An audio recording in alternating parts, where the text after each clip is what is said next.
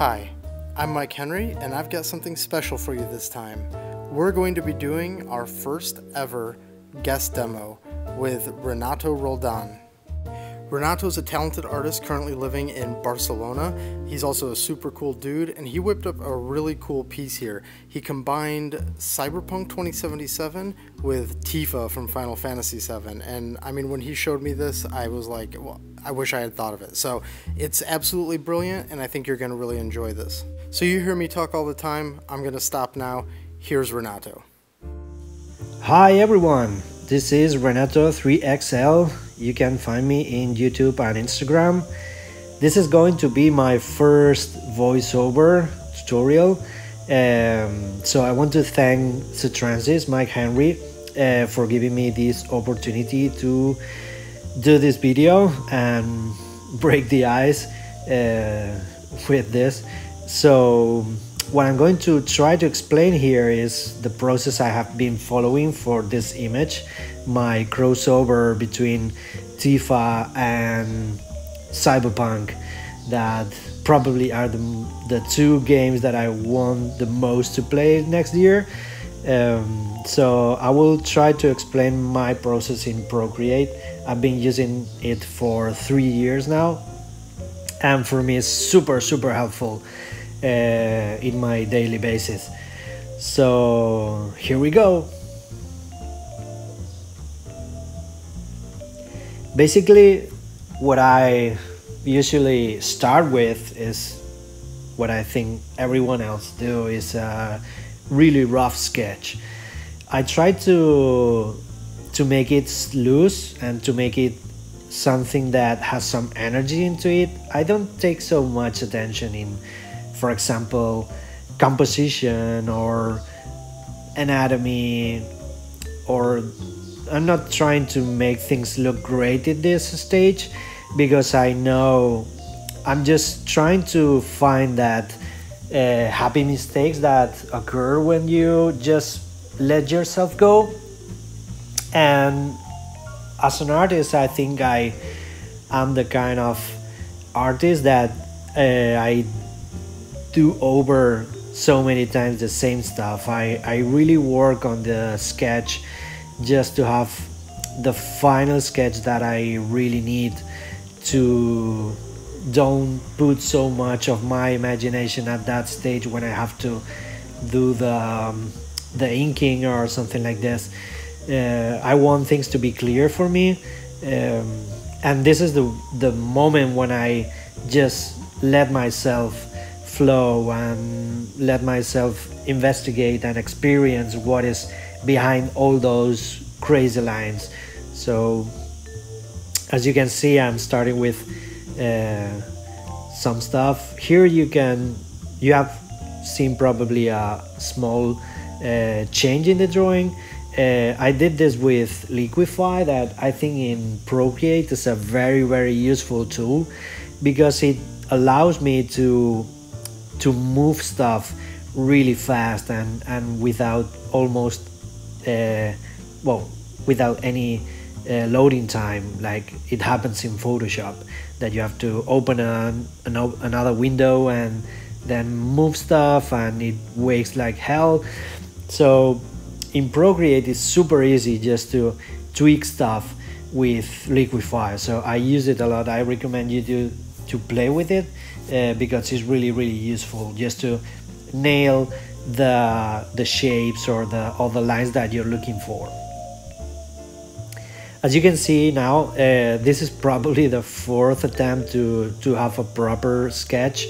Now I think I'm really digging into something more anatomically more accurate. I'm taking care on the shapes more in depth, looking for a pretty face that has the expression that I want, and more or less when I have it nailed, I do another layer. I grab my brush that I use for almost everything. I know some of you have, well, lots of you have asked me in my Instagram what brush do I use, and the answer is pretty simple. It's dry brush or drying, sorry. It's in the inking folder, and I use it for almost everything. I use it for sketching, and I use it for making the inks, for inking. So basically I used that brush, and another one that I bought in Gumroad that is called Merced the cartoonist, that I use it for shading. Basically it has some texture in it, and I really like how it blends things. So I use these two brushes. Here you can see that I'm still working on the sketch. There are parts that I'm not super happy with it, so I just do another layer and I overdraw everything. So I wanted a slightly different version for the left arm, and I just overdraw it. I think I'm not so good at inking, especially if I go to traditional. It's really hard for me to do it, so I try to make an effort to get all those lines that I really want, and something that I'm proud of. I'm trying different techniques, so I guess it's just a matter of trying. For this one I wanted something that is not super recharged with detail. So as you can see, it's basically the outline of everything and some small scratches for giving a little bit of texture, but basically it's not a super recharged drawing.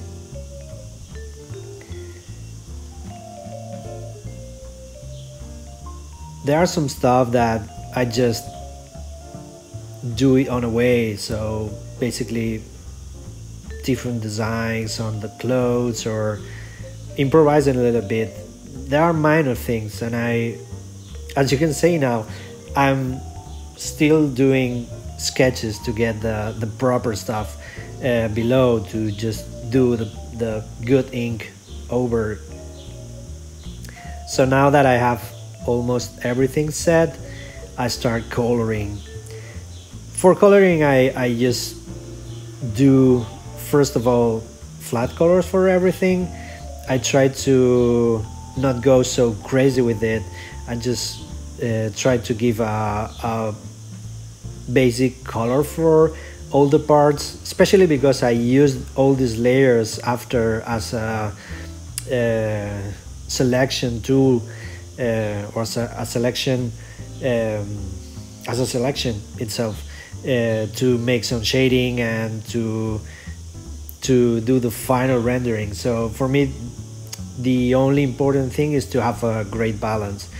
For example, here I'm painting the jacket, and I remember being not so happy with the color, so I just take the color I paint the jacket, and then I twist a little bit the colors with the adjustments, because the hair and the jacket was too similar, so I just change it. For this one, I was not so especially interested in color, so I just pick up the ones that fit to me. I didn't want to use pure black or white. I just use pure white for like the bright spots in the eyes, or something like this, something that is really highlighting. But if you can see the t-shirt, even if it's white, I use clear gray, so you don't have like absolute values. Now it's time for some shading. I usually don't use this method because what I have done is just to paint over purple layer, and I'm erasing the places where I think it should be some light. I usually draw the shadows. I know that lots of artists don't do that way, but I feel more comfortable doing like this. But with this one I wanted to do something different from just my own sake, and just for experimenting and having some fun doing different things in my usual pipeline. So what I did is that thing. I just put a whole layer, and here I'm just erasing. I didn't want to have like rough edges, so I used that brush that I told you, the immersed cartoonist, to erase a little bit the edges, to have like a small blends between dark and light, not to have a rough edge there. So here you can see that I'm drawing another layer of shadows. It can be understand as occlusion pass, like the shadow that happens when two things are too close, but it's really not. It's something that adds contrast and add more values to that flat shadow that I have. But basically it could be understood as a occlusion pass. So I'm just trying to give more values and a little bit more depth to that flat color.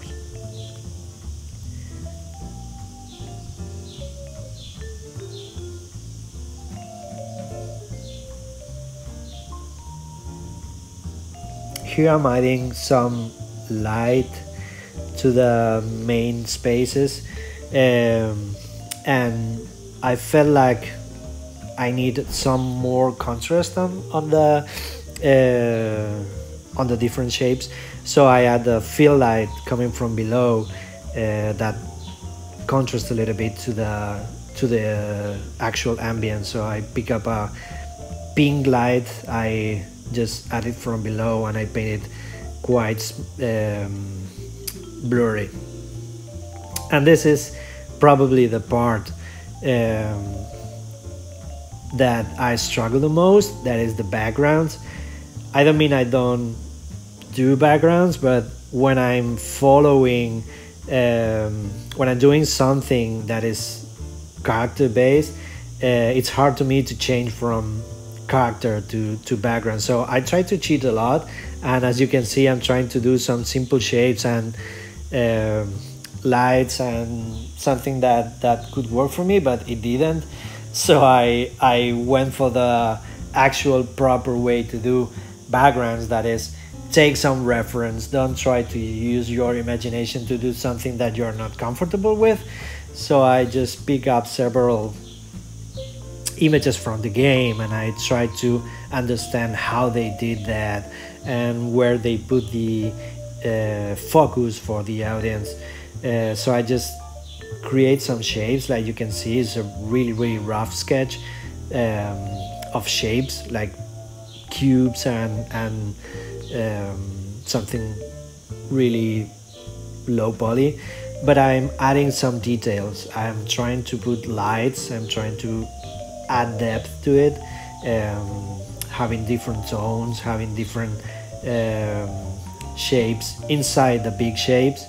Now what I'm doing is I'm trying to add some contrast between in the background, I mean. So I'm adding some different colors. I know that the background is going to be basically greenish or bluish, so adding some purple to it, and especially because I saw that all the Cyberpunk images that you can find around, they have this huge contrast between colors. So they have like a monochromatic palette for the basic background, and then they put some neons into it, huge shapes with lights, like purples or oranges or green, something that really pop out the background. As I said, I'm trying to add perspective and depth to it, so darker areas will make that shadows,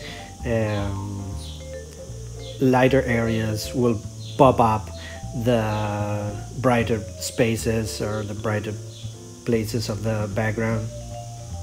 And I'm trying just basically to have something that won't compete so much with the actual character, but would help her in this case to sell the idea that she's living in a cyberpunk place full of lights and a big city with all this technologically stuff. So basically I'm doing it following what I said.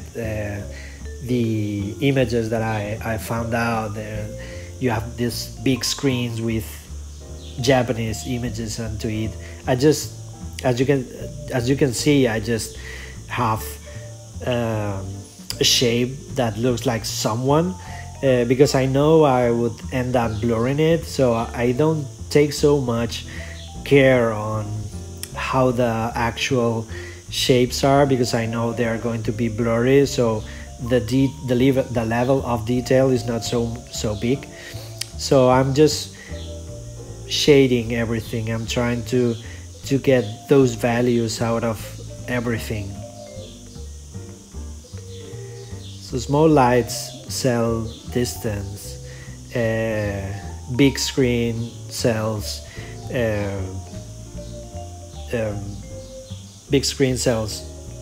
the magnitude of the city. And when I find places that are too flat, I just add some values within the same colors.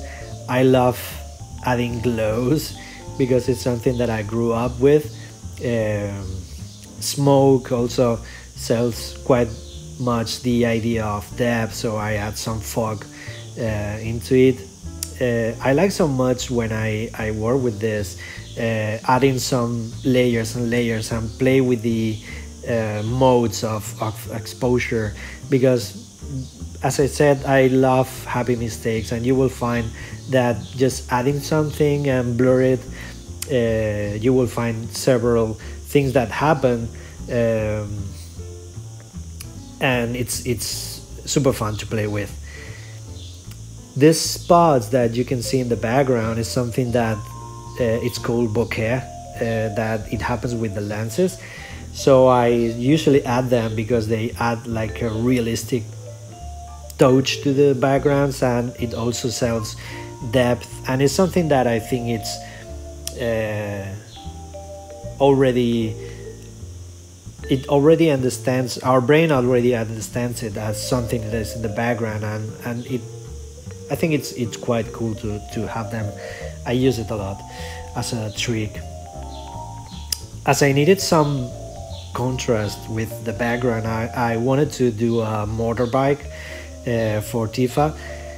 I'm not a fan of doing vehicles because I end up not doing it so well, so I just wanted to put a glimpse of how there's something there. So I just pick some shades, I try to separate them in big and small, and as you can see now, I try to get that feeling of the Kaneda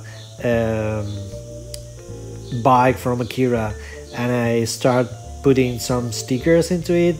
They are basically from my friends Thinkete and Susie Brouillon and Zatransis, but I felt like they just add noise to the motorbike, so I end up removing them. Now you can see that I don't have a template for my signature, so I do them all the time, every time I do an image. But anyway, so this is the final touches that I wanted to add to the image. I want something that looks glitchy, so I start playing with the final image, and I went a little bit far, so I end up removing it. But talking to a friend, he showed me a creature that he created, and it looked like a small robot chocobo. So I thought it was a great idea, and something that he would appreciate it to have that creature in my image. So I just started from scratch that creature. I tried to place it over the motorbike. And as you can see, I'm just following the same steps as I did with Tifa, but just in a faster way. So I create a fast sketch for it, in this case in whites, because I could see better what I'm drawing, but color doesn't matter so much. It's not the key thing to this one.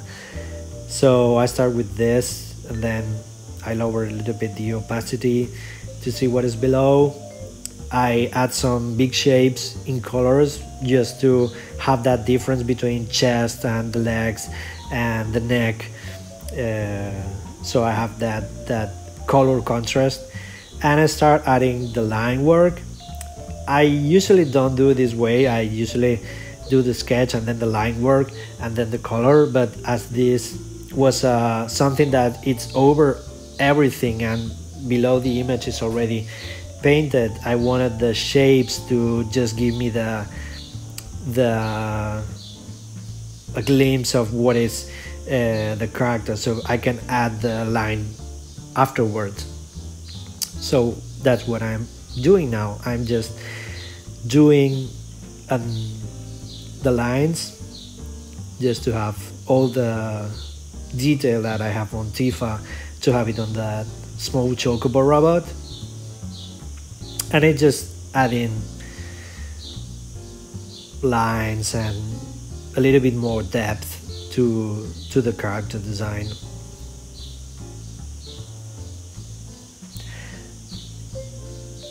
And once we have the whole character, I will start shading.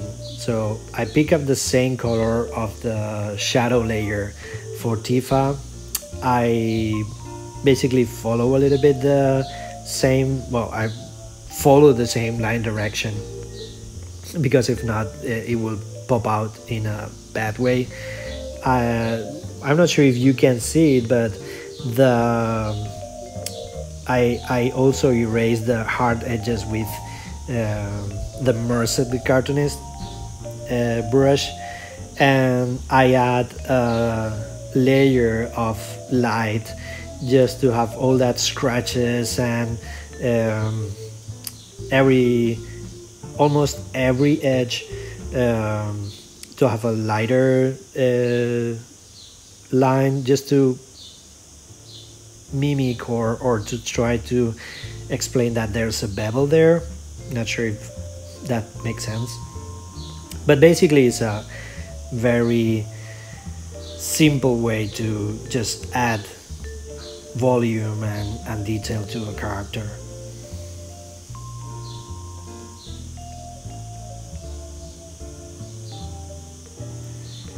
So you can see I'm still adding some details.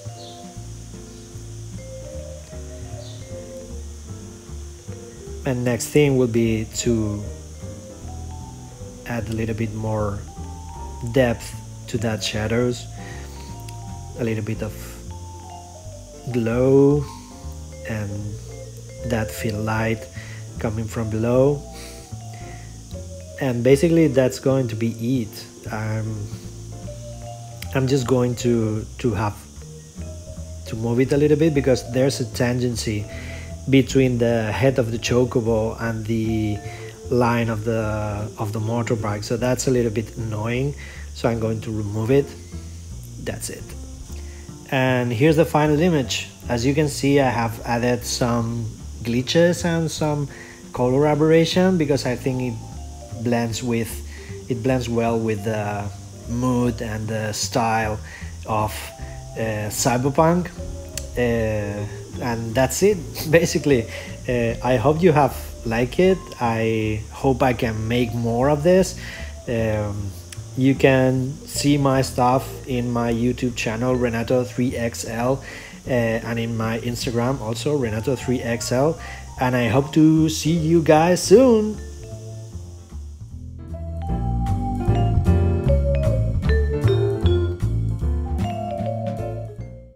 So So a big thank you to Renato for participating in this. Please show him some love. Here are his links so that you can go ahead and check him out. And I'll include those links also down in the description. So please let me know if this was cool and if you'd like to see more of these, because I'm happy to get more guests and just keep the variety really nice for you guys. And as always, thank you for watching. If you enjoyed this and other videos, please consider liking and subscribing, and I will see you on the next one. If you're looking for me on the internet, these are the places where you can find me.